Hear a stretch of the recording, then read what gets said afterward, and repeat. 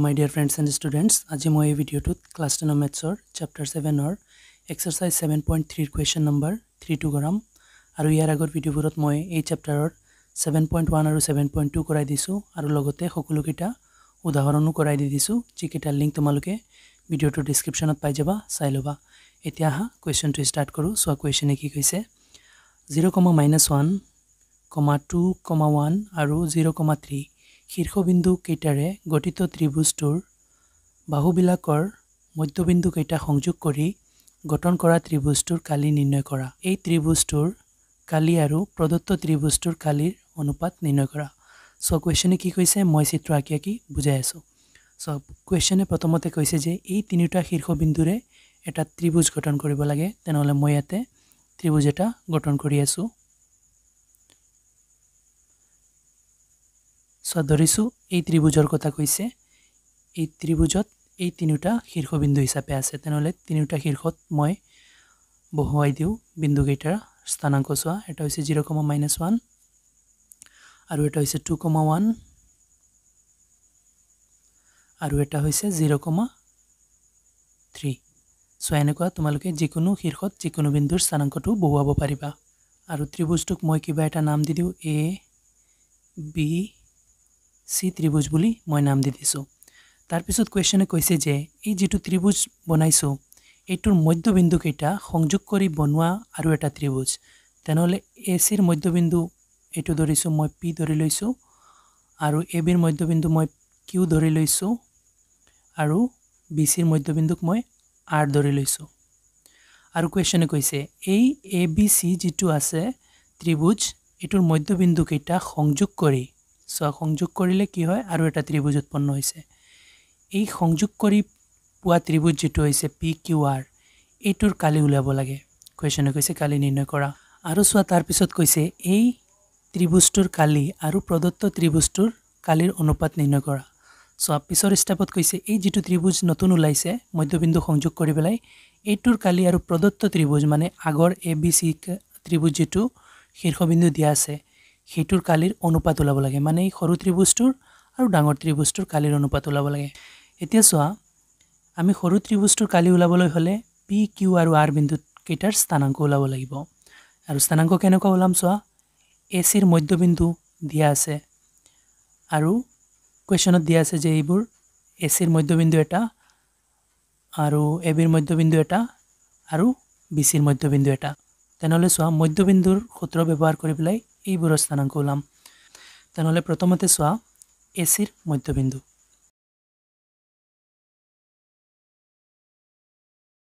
মধ্যবিন্দুৰ স্থানাংক সোৱা এই AC বোৰ মই ধৰি লৈছো কুৱেশ্যনে অকল ডাঙৰ ত্ৰিভুজটোৰ শীৰ্ষবিন্দুৰ কেইটা দিয়া আছিল আৰু সৰু ত্ৰিভুজৰ শীৰ্ষবিন্দু উলাবলৈ মই AC ধৰিছো AC ৰ মধ্যবিন্দু P ধৰিছো আৰু P ৰ স্থানাংক এতিয়া উলাব সোৱা AC ৰ মধ্যবিন্দু ধৰিলে সো আমাৰ x1 y1 এটুক ধৰি লম আৰু এটুক x2 y2 ধৰি প্লাই AC ৰ মধ্যবিন্দু উলাব পাৰিম সো মধ্যবিন্দুৰ সূত্ৰটো হৈছে x1 plus x2 divided by 2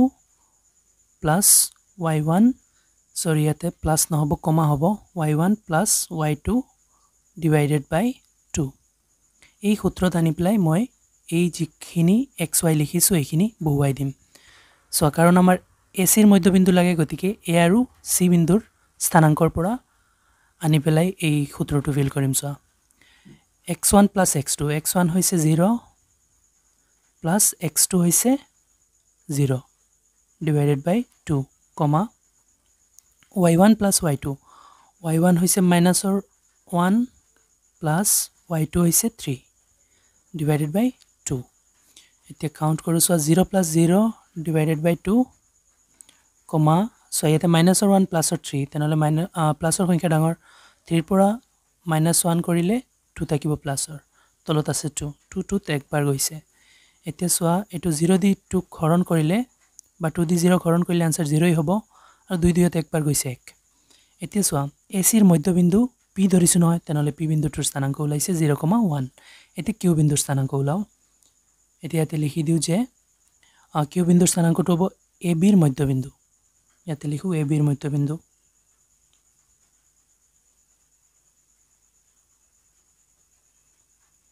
এবিৰ মধ্যবিন্দুৰ স্থানাংক স্থানাঙ্কৰ সূত্ৰ সেম ইটু যেনেকুৱা বহুৱাইছো মধ্যবিন্দুৰ স্থানাঙ্কৰ সূত্ৰ ইয়াতো বহুৱাম x1 plus x2 divided by 2 comma y1 plus y2 divided by 2 এবাৰ চোৱা a বিৰ মধ্যবিন্দু লাগে তো গতিকে a আৰু b ৰ স্থানাঙ্ক ইউজ কৰিব লাগিব তেনেহলে a ৰ স্থানাঙ্কক মই x1 y1 ধৰি লৈছো b ৰ স্থানাঙ্কক x2 y2 ধৰি লৈছো চোৱা এতে ফিল কৰি দিও সূত্ৰটো x1 হৈছে কিমান x1 হৈছে 0 plus x2 হৈছে 2 divided by 2 comma y1 plus y1 হৈছে minus 1 plus y2 হৈছে plus 1 divided by 2 এতে সোয়া 0 plus 2 answer 2 এ হবো divided by 2 comma ইফালে সোয়া minus 1 plus 1 কটাকটি গলে উপৰত 0 থাকিব divided by 2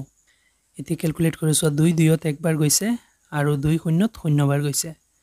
আনসাৰ ওলাইছে আমাৰ 2 2ত একবাৰ গৈছে 1 আৰু 2 শূন্যত শূন্যবাৰ শূন্য এতিয়া সোয়া এই a বিৰ মধ্যবিন্দু q নহয় q ৰ স্থানাঙ্ক ওলাই গৈছে এতিয়া আমাৰ r ৰ স্থানাঙ্ক লাগে এতিয়া হ'ব b c ৰ মধ্যবিন্দু তেনেহলে মই b ৰ x-ক x1 ধৰু আৰু y-ক y1 ধৰিলো আৰু c ৰ x-ক x2 y-ক y2 ধৰি এপ্লাই কৰো তেনেহলে ইয়াতে মই এবাৰ লিখি দিও যে b c ৰ মধ্যবিন্দুৰ স্থানাঙ্ক সো লিখি দিছো b c ৰ মধ্যবিন্দুৰ স্থানাঙ্ক আৰু মধ্যবিন্দু ওলাবলৈ মধ্যবিন্দুৰ সূত্ৰ লগাই দিছো যেনেকৈ ফাৰ্স্ট আৰু সেকেন্ডটো কৰিছো এতে সোয়া ইয়াৰ পৰা মই ভ্যালু কিটা আনি বহুৱাই দিও x1 plus x2 x1 হৈছে 2 আৰু x2 হৈছে 0 তেনেহলে 2 plus 0 divided by 2 আছে 2 comma y1 plus y1 হৈছে 1 আৰু y2 হৈছে 3 তেনেহলে 1 plus 3 তলত 2 আছে 2 এতে ক্যালকুলেট কৰো সোয়া 2 আৰু 0 প্লাস কৰিলে 2 এ হ'ব তলত 2 আছে comma ইফালে সোয়া 1 আৰু 3 প্লাস কৰিলে 4 হ'ব তলত 2 আছে 2 এতিয়া সোয়া 2 2ত একবাৰ গৈছে আৰু 2 4ত দুইবাৰ গৈছে তেনেহলে আনসাৰ পাই লৈছো আমি ফাইনাল 1 2 4ত দুইবাৰ গৈছিল গতিকে 2 1 2 তেনেহলে এই r বিন্দুৰ স্থানাঙ্কও পাই লৈছো এতিয়া সোয়া এই চিত্ৰত দেখুৱাই আছে সোয়া এতিয়া এই p q আৰু r বিন্দুৰ স্থানাঙ্ক পাই লৈছো তে স্থানাঙ্ক যেতিয়া পাই লৈছো তেনেহলে সৰু ত্ৰিভুজটোৰ কালি ওলাব পাৰিম তেনেহলে আমাক কোৱেশ্চনে ফাৰ্স্ট দুটা স্টেপত কৈছে সো ফাৰ্স্ট স্টেপত কৈছে যে এই বিন্দু তিনিটাৰে সংযোগী ত্ৰিভুজ যেটো হ'ব তাৰ মধ্যবিন্দু সংযোগ কৰিলে যেটো ত্ৰিভুজ হ'ব এটোৰ কালি ওলাব লাগে মানে এই PQR ৰ কালি ওলাব লাগে তেনেহলে PQR ৰ মই ইয়াতে স্থানাঙ্ক ওলাইছো গতিকে এতিয়া PQR ৰ কালিটো ওলাউছোৱা এতিয়া সোয়া PQR ৰ কালি ওলোৱাৰ আগতে মই ইয়াতে স্থানাঙ্কবোৰ এবাৰ লিখি লও তেতিয়া হলে মোৰ সুবিধা হ'ব আনসাৰটো কৰোতে সোয়া p বিন্দুৰ স্থানাঙ্ক আমি ওলাইছো 0,1 সবৰ ওপৰত চাইলোৱা আৰু q বিন্দুৰ স্থানাঙ্ক এটো ওলাইছে মানে a বিৰ মধ্যবিন্দু q আছিল আৰু q ৰ স্থানাঙ্ক হৈছে এটো q equal 1,0 আৰু এটো r বিন্দুৰ স্থানাঙ্ক bc ৰ চিত্ৰত চাইলোৱা bc ৰ মধ্যবিন্দু r আছে যেতিয়া r বিন্দুৰ স্থানাঙ্ক হ'ব এটো 1,2 এই তিনিটা আমি ওলাইছো এতিয়া এই তিনিটা বিন্দু সংযোগী ত্ৰিভুজৰ কালিটো ওলাম যেটো চিত্ৰত মিডিলত সৰুকে যেটো দিয়া আছে এটো আৰু কোৱেশ্চনে আমাক ফাৰ্স্ট স্টেপত কৈছিল এটো ওলাবৰ কাৰণে তেনেহলে ওলাই আছে সোয়া এতেকে ত্ৰিভুজ p q r ৰ কালি সোয়া কালি ওলাবলৈ কালিৰ সূত্ৰ স্থানাঙ্ক জ্যামিতিৰ কালিৰ সূত্ৰ যেটো আছে এটো লাগিব তোমালোকে মুখস্থ কৰি লবা সূত্ৰটো হৈছে half into x1 into y2 minus y3 তাৰপিছত plus x2 into y3 minus y1 plus x3 into y1 minus y2 এই সূত্ৰটো মুখস্থ কৰি লবা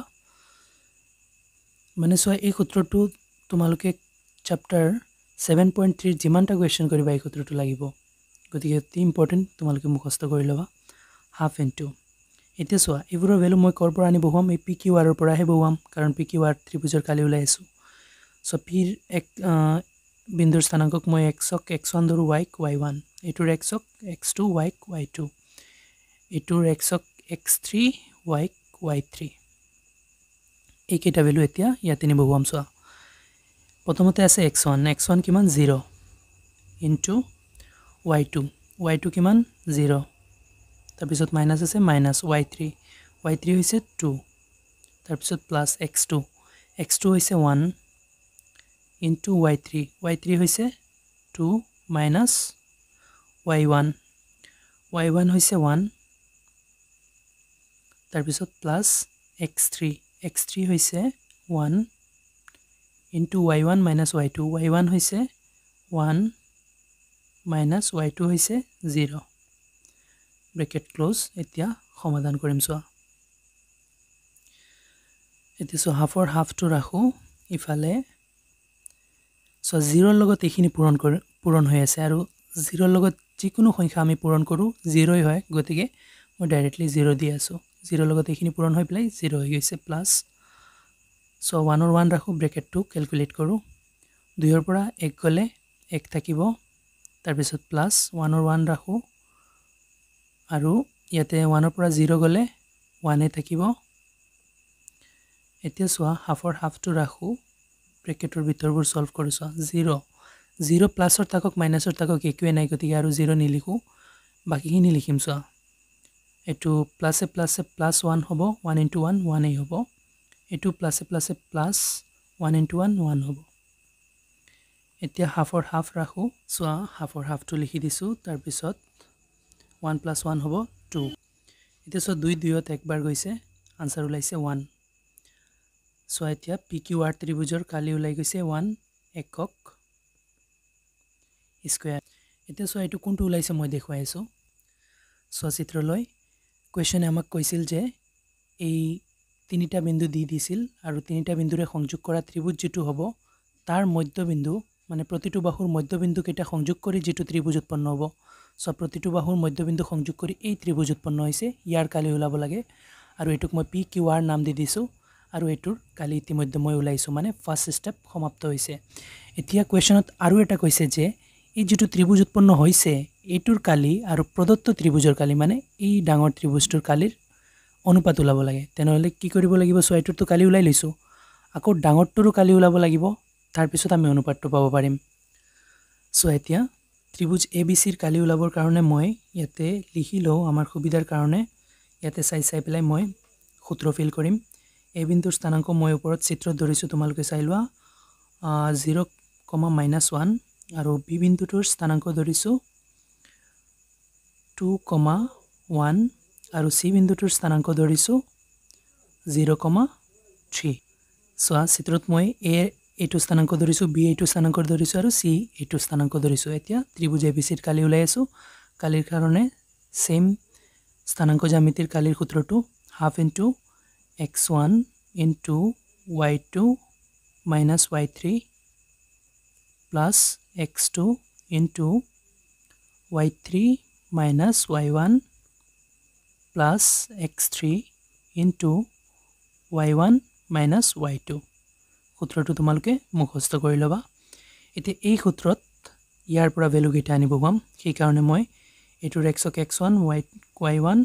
এটোৰ xক x2 y2 এটোৰ xক x3 y3 এতিয়া ইয়াতে ভ্যালু গিটা আনিব পাওছো হাফৰ হাফটো দি দিও প্ৰথমত x1 সো x1 কিমান দি আছে 0 into y2 কিমান 1 তাৰ পিছত সূত্ৰৰ মাইনাস y3 হৈছে 3 ব্ৰেকেট ক্লোজ প্লাস x2 কিমান দি আছে 2 into y3 হৈছে 3 minus y1 হৈছে minusৰ 1 সেই কাৰণে মই ব্ৰেকেটটো ৰাখি আছো কাৰণ আৰু এটা মাইনাস আগত আছে আৰু এটো ব্ৰেকেট থাকিলে আগৰ ব্ৰেকেটটো এনেকৈ হৈ যাব তাৰ পিছত প্লাসৰ x3 কিমান দি আছে 0 বহুৱাই দিছো y1 আছে minusৰ 1 তাৰ পিছত সূত্ৰ মাইনাস y2 হৈছে প্লাসৰ 1 তে ব্ৰেকেট ক্লোজ এতিয়া সলভ কৰিম সোৱা হাফৰ হাফ লিখি দিও সোৱা এটো 0 লগত যি পূৰণ কৰা হয় 0 হয় তেনেহলে 0 লগত এই গুটিখিনি পূৰণ কৰি 0 আনসাৰ পাইছো তাৰ পিছত প্লাস 2 টো ৰাখো ব্ৰেকেট কিটা আগত সলভ কৰি লও 3 মাইনাস মাইনাস কিমান হৈ যাব প্লাস হৈ যাব 1 তাৰ পিছত প্লাস এটু সোৱা 0 লগত এই গুটিখিনি পূৰণ কৰিলে 0 হ'ব এতিয়া হাফৰ হাফ ৰাখো ব্ৰেকেট টো আকৌ সলভ কৰি সোৱা এটু 0 প্লাসৰ এটু 0 প্লাসৰ 0ৰ কোনো ভ্যালু নাই প্লাসৰ হোক চাই মাইনাসৰ হোক তেনেহলে আমি এইখিনি ক্যালকুলেট কৰিম 0 দুইটা বাদ দি দিও 2 এর 2 রাখো আর ব্র্যাকেট সলভ করো সো 3 + 1 4 এতে সো এই 2 দিয়ে 2 কাটি দিছো বাকি থাকিছে কি 1 * 4 1 * 4 4 হ'ব একক স্কয়ার কালি নহয় সেই কাৰণে একক স্কয়াৰ লিখিছো কাৰণ সেন্টিমিটাৰ মিটাৰ দিয়া নাই নহয় সেই কাৰণে আমি একক লিখিছো আৰু কালি স্কয়াৰত আহে সেই কাৰণে মই ওপৰত স্কয়াৰটো লিখি দিছো এতে সো সৰু ত্ৰিভুজটোৰ কালি মানে ডাঙৰ ত্ৰিভুজটোৰ মধ্যবিন্দু সংযোগ কৰি ভিতৰত যেটো ত্ৰিভুজ ওলাইছিল এটোৰ কালি ওলাইছো যেটো আমাক কোৱেশ্চনে কৈ দিছিল আৰু তাৰ পিছত কোৱেশ্চনে কৈছে এই যেটো ত্ৰিভুজৰ কালি ওলাইছো এটো ত্ৰিভুজ আৰু প্ৰদত্ত ত্ৰিভুজ মানে ডাঙৰ ত্ৰিভুজটোৰ কালিৰ অনুপাত ওলাব লাগে তেনেহলে দুয়োটাৰ কালি ওলাইছো এতিয়া আমি অনুপাত কৈ দিব পাৰিম তেনেহলে অনুপাতটো সিম্পল এটাৰ 1 এটাৰ 4 তেনেহলে অনুপাতটো হ'ব 1:4 ইয়াতে লিখি দিও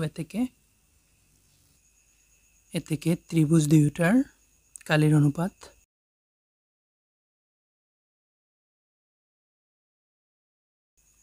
সো ত্ৰিভুজ দুইটাৰ কালিৰ অনুপাত কি হ'ব 1 আৰু 4 আছে যেতিয়া 1:4 হৈ যাব এতিয়া সোৱা ইয়াতে অংকটো সমাপ্ত হৈছে